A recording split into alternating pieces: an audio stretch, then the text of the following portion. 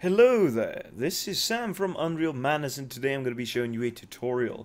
Now this tutorial is going to follow on from a main menu tutorial, and this tutorial, so many tutorials, and this tutorial is going to be about the in-game menu. So basically when you press escape, we want to have three functions: one to resume the gameplay, the second to access the options, and the third one we want to quit to main menu. Now for the options part, for the options setting, that's going to be a different widget itself. So I'll be doing it in a separate video to it because there's quite a lot of typing in that one. I don't want to mix it in with some fun times we're going to be having with this. Now, if you want to know how to create the menu, you can watch my previous video, which I'll leave a link up here now, because reason being is we're going to start off by right-clicking our main menu, and we want to do duplicate. Now, if you have not created your main menu or don't know how to create one, then you might want to watch the video I still have up on the screen now. We want to call this in-game menu. In-game menu. Beautiful. Now we want to open it up. Now this is what we had before. So we want to delete this. And we want to go to graph, and we also want to delete these functions here. Now we want to add in three buttons, three nice little fluffy buttons. We're not going to do it by the images this time. Reason being is I want to show you guys how to do the button variation as well. So the first thing what I want to do, I'm not sure if that's what you want to do. I want to add padding to these because these are too close to each other. Then we're going to add text to these boxes. Text box, and we want to change the name of these text boxes.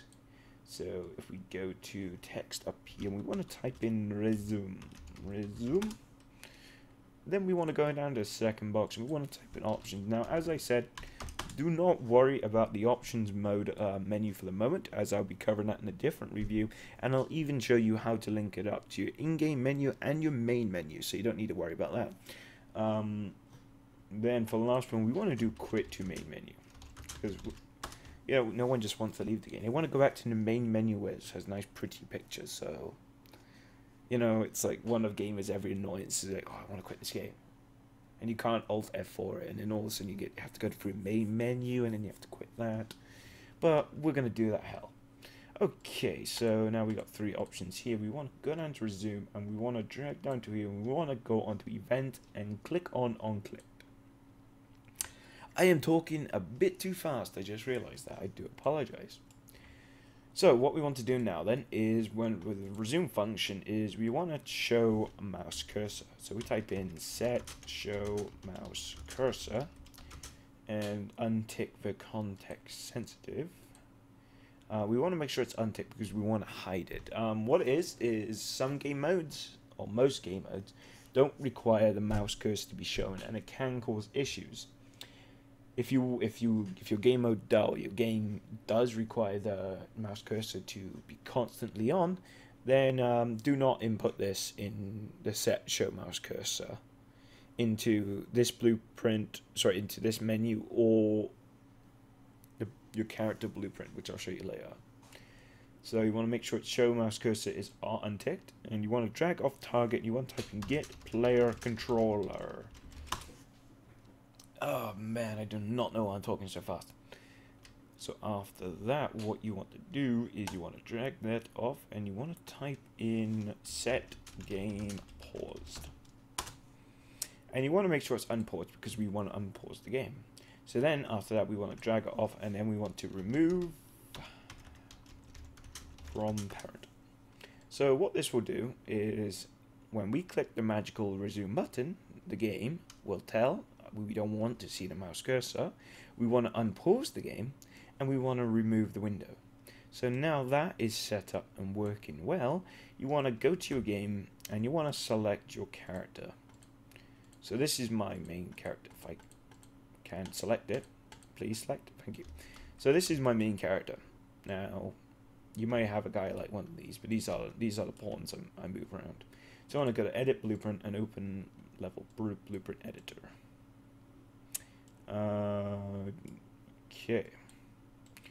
Now with this, we want to add a function to when we press escape, we want it to view. So we want to be able to view this marvelous creation we have just made. So if we go to escape, we want to drag that off, and we want to type in let's type in set game paused. Yeah, let's set game paused. Want to click that, and then we want to drag off, and we want to type in show mouse cursor, and make sure that it's unticked, and we want to show the mouse cursor, drag off target like we did before, and just get and type down get player controller. And then after that, what we want to do is we want to drag that off, and we want to type down create widget without the hashtag create widget.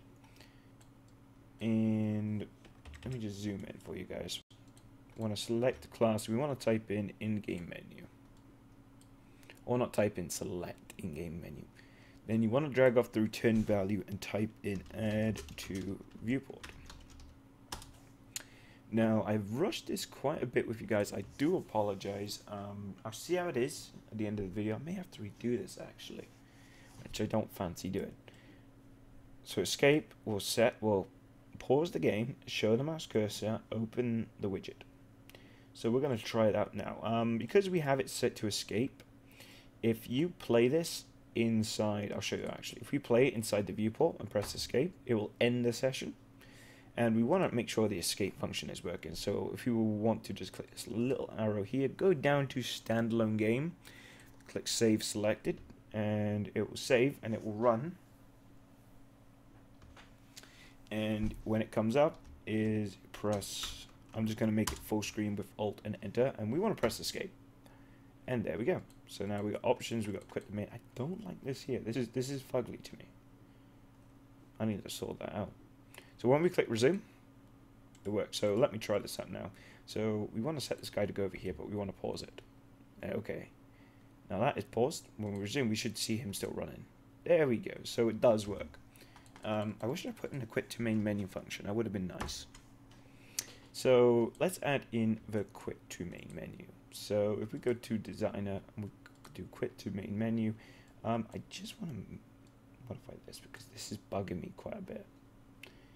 We want to click on the button that goes to quit to main menu, drag down, and in the event section we want to go and click on clicked. Now with this, what we want to do is we want to create widget, and we want the widget to be main menu, and then with the main menu we want to add to viewport,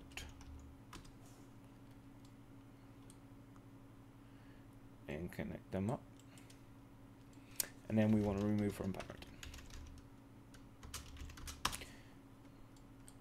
Okay, I believe that's all we need to do for this.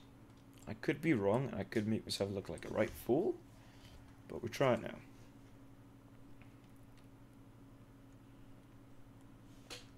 So Alt and Enter, so in a game, right click, drag, and escape.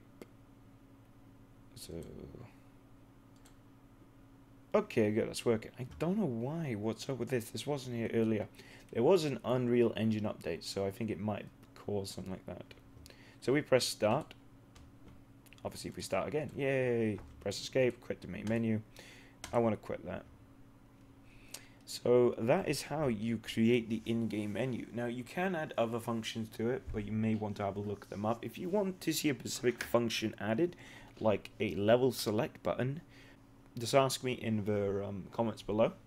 And if you have any requests for any other videos or any other tutorial videos, something you may be stuck on, or something you may think that is good for other people to know how to do, you can also say that in the comment section below. And I believe that is it, guys. So until next time.